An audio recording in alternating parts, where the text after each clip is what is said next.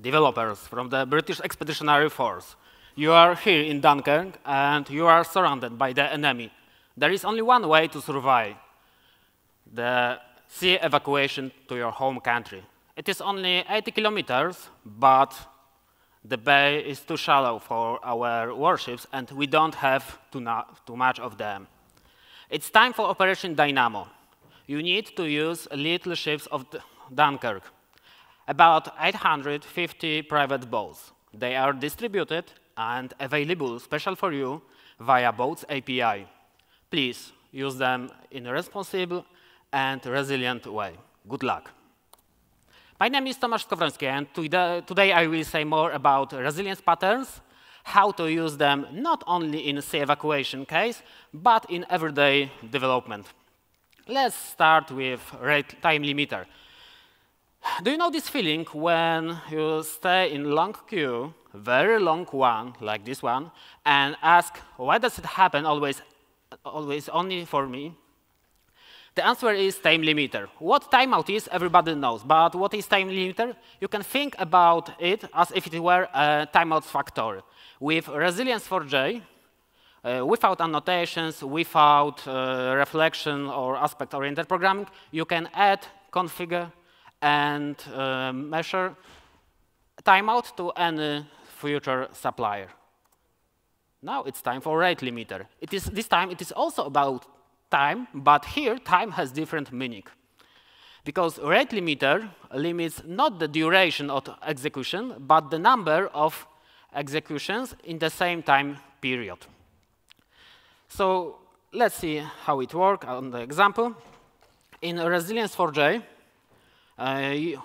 you can configure all components in a similar way. That means you can retrieve them for the register or create using builder. You can use custom, that means default values, but you shouldn't do it even if you know default values because of readability. So what you need is configuration of component like this. I will talk more about parameters later. The name, of course, it should be better. It will be used for metrics, and that is all. Now you need to use your component with your method. In the case, this method is implementation of runnable, but in contrast to Hystrix, you don't need extend Hystrix command class. You can just provide runnable, callable, function, supplier, consumer, future, almost every standard Java interface. In this case, we decorate our method evacuate with created just before rate limiter. So what this limiter do? It is configured in this case in this way that we limit only for one executions for each 2 seconds time window. This time window isn't movable. So it shouldn't be surprised then if we call it once and second time, the second call is rejected and not permitted. Resilience 4J, in contrast to Hystrix, which had 3 dependencies and each of them had own dependencies, Resilience 4J has only one dependency. It is waiver, known previously as a Java slang. And you can, but you don't need to use it because waiver isn't part of public API of Resilience 4J. But it is good to use, for example, try. Try is like optional, but in case of failure, it isn't empty. It contains the exception, the reason of the failure. So in this test, I use try just to prevent code like this. We don't need no try and catch. Let's use try. So in the second case, there is very similar configuration, but the second call was permitted. Why? Because sometimes it is better to delay executions. Maybe there will be place for this execution in next time period, than retry. And retry is another resilience pattern. Probably it is the most popular, the simplest one, and the most danger. Why? Because you can configure just a few things in retry. First is the number of attempts, what is obvious. The second is interval function. Defaultly, it is constant time, but you should probably replace it with some provided by Resilience4j function like exponential backoff or maybe some randomized. You can write custom function. It is a function of number of attempts, current attempt. And some conditionals. You can make your retry more intelligent, smarter. That means you can define exceptions. You can define function of exception or function on result. And for example, say, my retry should work only for server error exceptions. That means if status of response is higher than 500 or equal, it should be retried, not if it is bad request 400, 404, etc. The next pattern, my favorite one, is bulkhead. Let's imagine this situation. One boat, 20 people, and only 4 paddles this summer. And now for people with less imagination, just see how it looks in our code. We have here 2 methods. Paddle now, where we access our paddles resource pool, use them for 100 millis, and return to the pool. And the second method, everybody in the boat, where we create 20 threads and start them at the same moment. And let's look how it will work in the first naive scenario without any limitations. There are 20 different threads. That means 20 of the soldiers try to use 4 paddles at the same moment. So it shouldn't be surprised that the number of available paddles on the right is sometimes below 0. What doesn't make sense because it should be between 0 and 4. OK, let's synchronize our paddle now method and look what happened. Now you can see that there are still 20 different threads, even there are only 4 paddles. What is more, some of the threads try to sleep. We shouldn't do it in the boat full of 19 unknown people. And the number of available paddles is always 3. Why? Because we add synchronization, and we can use only one paddle now at the same moment. But so it doesn't make sense because we have 4 of them. So let's add thread pool bulkhead. Like in Hystrix, Resilience4j provides 2 kinds of bulkhead. That means they have different isolation strategies, thread pool based and semaphore based. So we can use first of them here and limit the number of threads to number of paddles. Let's see what happened. Even we created 20 different threads, only 4 of them were permitted. You can see that there are only 4 different threads in the logs, and the number of available paddles is never below 0, what is good, but there are still some unnecessary executions. Why? Because of implementation thread pool, it require queue, and the minimal size is 1. So even if we decrease this size of queue to 1, there still will be 1 unnecessary call. But if we use semaphore-based bulkhead, it is the answer for our problem. Even there are 20 threads, 20 soldiers in the boat, only 4 of them can use 4 paddles. So we can think about bulkhead as if it is some kind of pool limitation. And fallback. What fallback is? Some example like on the picture. Let's imagine that sometimes it is better to receive any boat, even it can't swim, than nothing. It is better to receive any boat than a server exception. Maybe some more realistic example. Let's imagine you are HBO Go and your recommendation service doesn't work. Then nothing works. OK, maybe it wasn't best resilience example, so let's try again. Let's imagine you are Netflix and your recommendation service doesn't work. Then, if you are a client of this service, you can use fallback and display, for example, the list of the most popular movies, or even empty list as a fallback will be better than server exception. I will show an example of this pattern and component. and show a fine decorator. What is fine? It is just a Java library similar to retrofit, when you can create HTTP client from Java interface. So what you need is simple Java interface where you have a definition of your endpoints, like here. There is no implementation. It is generated by retrofit or fine. And with fine, you can build your HTTP client. You don't need more REST template or something like this. And if you use resilience for J extension, you can add also some resilience patterns like circuit breaker, fallback, or rate limiter. And for example, our fallback here is just an alternative implementation of this interface.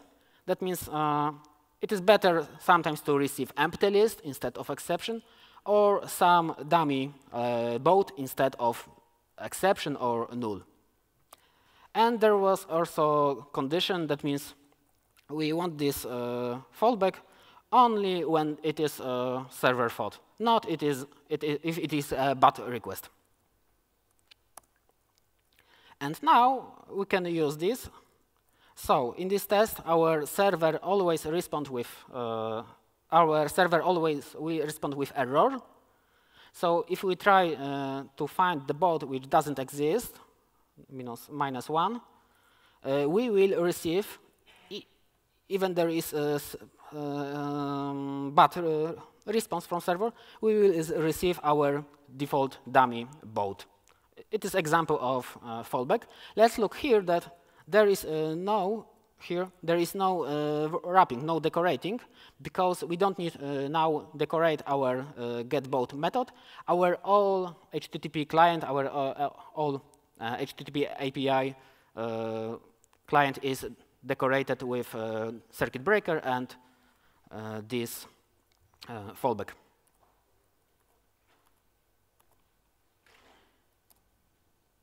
There are still, of course, more extensions. So if you don't want to use functions or decorators or builder, you can still, and you prefer annotations, aspect-oriented programming, reflections, you can still use your Spring annotations.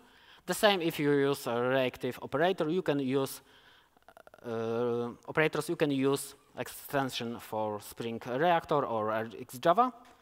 And Resilience for J doesn't provide Hystrix dashboard, what it makes sense. But because each component emits metrics, you can simply connect them with your favorite metrics library. And circuit breaker time. If you heard about Hystrix, you must heard about circuit breaker. Let's look at the Resilience for J logo, but not this one. Hystrix is dead, you should know it. Let's look at the Resilience for J logo and just remember 3 words: closed, open, and half open. There are 3 states in each circuit breaker. Default one is closed. How it works in practice?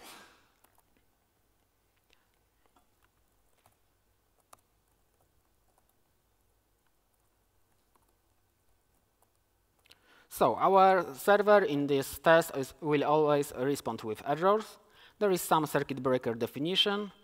We also capture events emitted by our circuit breaker, because each component not only provides metrics but also emits events. And we try to get our boats by API via circuit breaker. There will be 10 calls to our API, some break, and again 4 calls. Let's see what happened. First 4 calls will end with error because our server doesn't work. Great. After 4 calls, our circuit breaker has enough knowledge to check should it switch to a different state or no. Why for? Because of buffer size in closed state, and circuit breaker contains here history of your calls. That means only successors or failures knowledge. And if it is failures, the number of failures is bigger than threshold, the default one is half, it switched to closed state. And when circuit breaker is in closed state, it doesn't permit to more calls. In closed state, in open state, our backend is closed. And after some break, our circuit breaker can verify maybe it's time to check. Maybe backend is working now. And Hystrix defaultly allow to one check. But in Resilience4j we can configure the number of size in the number of buffer in open state, and there is configure 2. So 2 calls are permitted, but because after 2 calls there is still more errors than successes, our circuit breaker back to open state, and no more calls are permitted until next verification. So at the result, you can see that even there were 14 calls to our circuit breaker, only 6 of them hit our backend. It is good, because if it doesn't work, it doesn't make sense to check it or retry again. So our server had time to be restarted, there was time to load balancing, etc. So you can think about circuit breaker as if it were a failures cache, because it limits potentially failing executions. Of course, there is a normal cache, traditional cache decorator also in Hystrix. It is just a metaphor. Failures cache is circuit breaker. So you can think that resilience patterns aren't complex. Of course, the Dunker evacuation, which takes 8 days, was more hard and difficult, especially because of fighters and boomers. Patterns are simple, because the question isn't how they work, but how to connect them and when to use them in existing system. What is more, there are more patterns, and not only of them best match with base code. What I showed were resilience patterns, which great matches to your code, but there are higher layers. For example, using containers, you can limit not only threads, but also memory. You can also apply resilience patterns in API gateway, service mesh, or even in cloud platform like health check or load balancing. So it should be just a beginning of your resilience adventure. And what should you remember after this talk? First, don't apply every pattern, and not because it is simple and you can add more decorators, more layers, but because it doesn't make sense to use all of them, and you shouldn't connect them in wrong order. Let's imagine what happened if you use retry and circuit breaker in wrong order. It doesn't make sense. Don't decorate everything, not only because you can use annotations, but because sometimes it is good to know when something doesn't work, and fail fast is also often better than fail safe.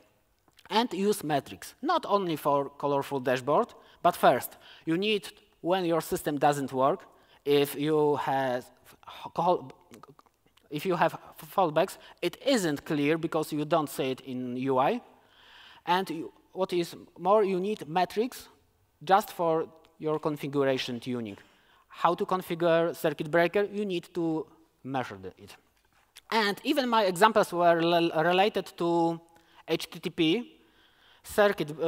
That doesn't mean that Resilience4j or even resilience components are dedicated for network. You can apply them anywhere when the executions is unpredictable. That means file system operations, network operations, everything will depend on time or threads and can end with a timeout or with unexpected result. Potentially, it is good to think about resilience in this case. So that is all from me. Thank you for your attention.